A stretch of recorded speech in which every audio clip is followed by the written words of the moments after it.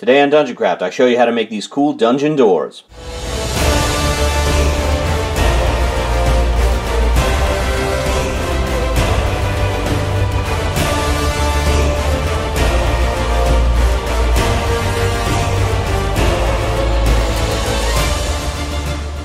Today I'm going to show you how to make these double-sided doors. They look really fancy and complex, and it must have taken me hours to make them, but actually, even including the drying time, it only takes about an hour.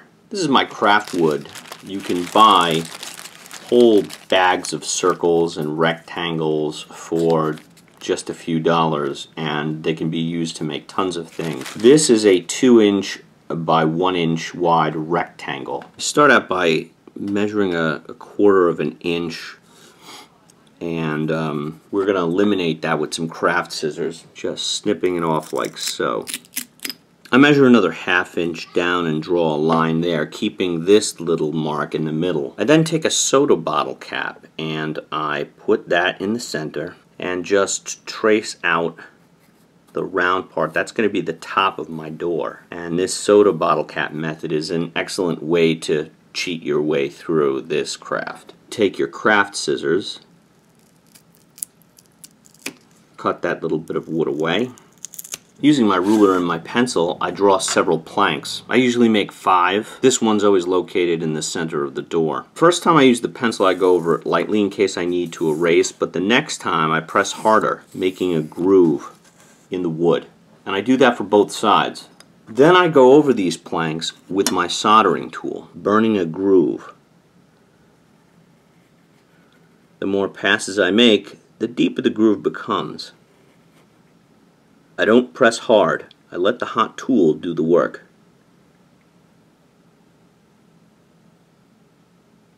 Using a round brush, I paint the grooves black. That's because pencil and ballpoint pen ink come out shiny.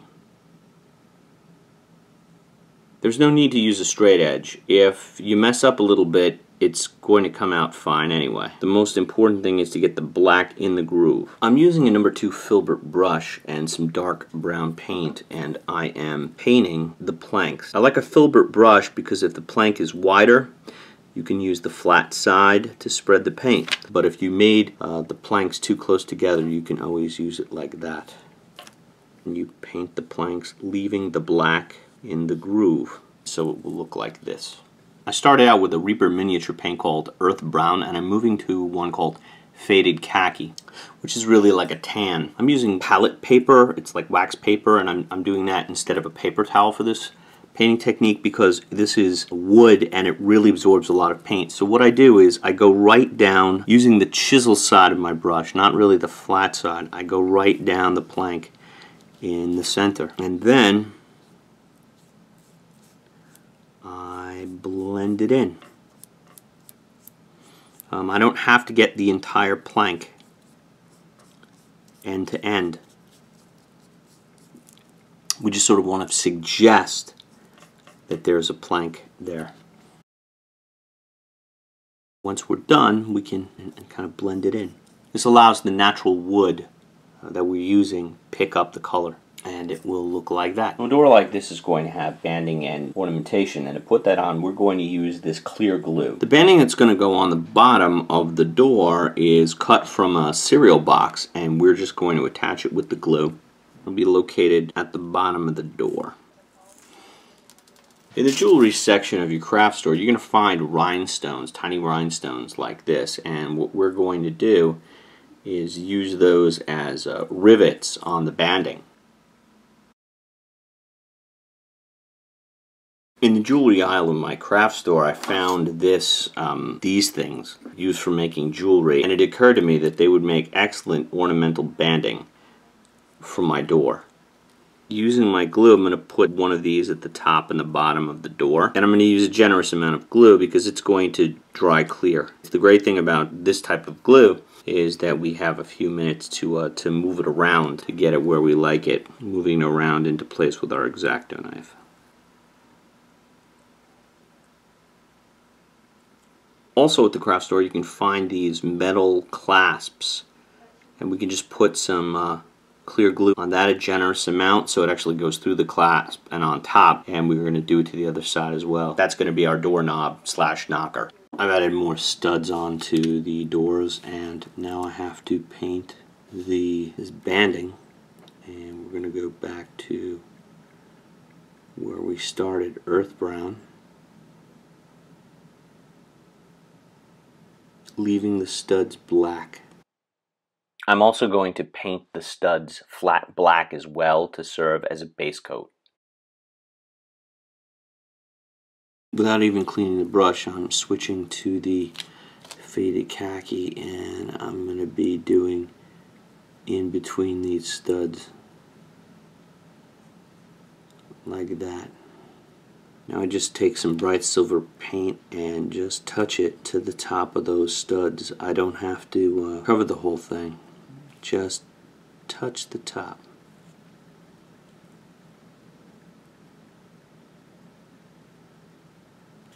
So this is the next day, and even the glue is dried pretty flat, or both sides of the door. I decided that the natural brass color of these pieces wasn't visible from the table, so what I did is I just painted them black and then silver so that they match. I also painted the door handle. Now we're going to mount our doors to the stands. For this we're going to use round wooden discs, which are available in big bags in any craft store. The adhesive I'm using is DungeonCraft adhesive. Round stands are way more stable. Instead of goop we could also use wood glue, but goop allows us to stand up our doors immediately.